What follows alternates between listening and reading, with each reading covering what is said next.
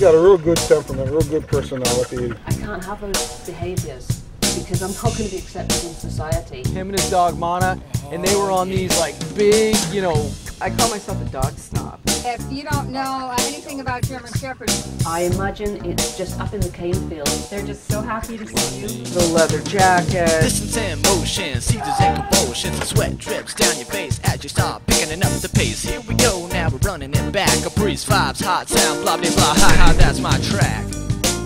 you're gonna have plenty of bad hair days like today. He looks sort of like a pirate. Animals are healers, and they've been healers to both of us. You are about to watch the best TV show in the world. I think I woke him up from a nap. Yeah! Woohoo!